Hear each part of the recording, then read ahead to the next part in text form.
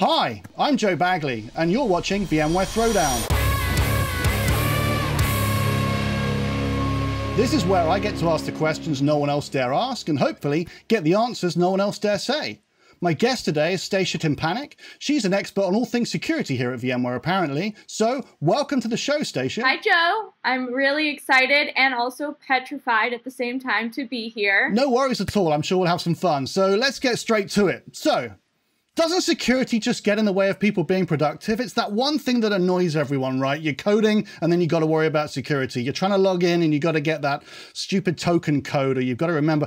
It's just annoying. That's the feeling, right? I was going to go do something awesome and then security got in the way. Yeah, I do think that there are people who have been in security for a while. They don't want to change what they're doing, right? They want to stay with the same old, same old. Talk to them all the time, right?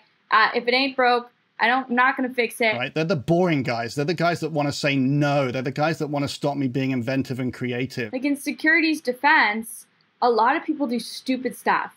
And stuff that is really preventable. As much as, yes, they are a police, they're doing it for a good reason.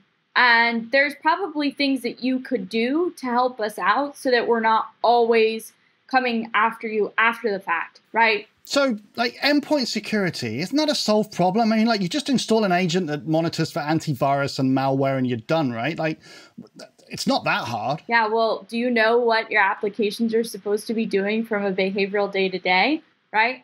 Probably not. Not until you invested in an NGAV vendor. And so I think that this is a big wake-up call for organizations. As they're starting to implement these tools, they're finding skeletons in the closet. So I can't tell you how many times, Joe, I talk to people who say, I know this program looks awful. It's flagging all kinds of malicious alerts, but it's like our proprietary code that someone developed 30 years ago and it's running on an end-of-life system and we can't change it. So you just have to work around it. If I've moved all my apps into the cloud, then surely I don't have to worry about security, because security is now the problem of the cloud people, right? It's not my problem.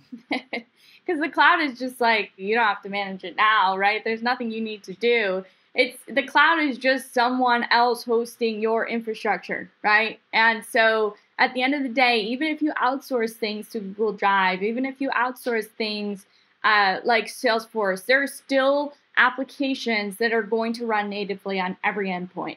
And those applications we need to make sure that they are behaving, quite frankly. So I'm going to challenge you now, because VMware keeps saying intrinsic security, intrinsic security. What? 30 seconds or less. What on earth is intrinsic security? Intrinsic security is the idea that security should not be an afterthought. It's like buying a car and then buying the airbag separately. You do not do that, right? You buy the car and hopefully the airbags come with it. It's the idea that security should be intrinsic. It should be included from the get-go. It shouldn't be an afterthought. That's what intrinsic security really is going after. I was going to be really evil to you there, and I was going to answer that without saying the word intrinsic.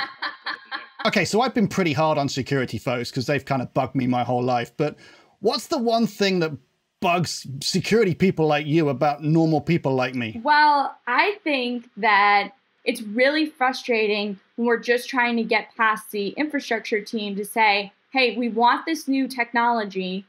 This is what it's going to look like from an operational perspective. And if there's any change from what they're doing today, we get immediate pushback. They can really be a pain in our rear when we're trying to get that done. Okay, cool. So you've made it this far, and now it's time for the bonus question. I need a cocktail first. Pineapple on pizza. Why is it so wrong? I don't like fruit on my pizza. If I'm going pizza, I'm going all in. I want pepperoni, I want sausage. It's just wrong. I don't understand why everyone hates on pineapple on pizzas. Who introduced you to pineapple on pizza? I don't know who introduced me to pineapple on pizza. I feel like a real weirdo did. Fair enough. Brilliant. Stacia, you've been a really good sport. Thank you so much today for coming and taking part in VMware Throwdown. Joe, thanks for having me.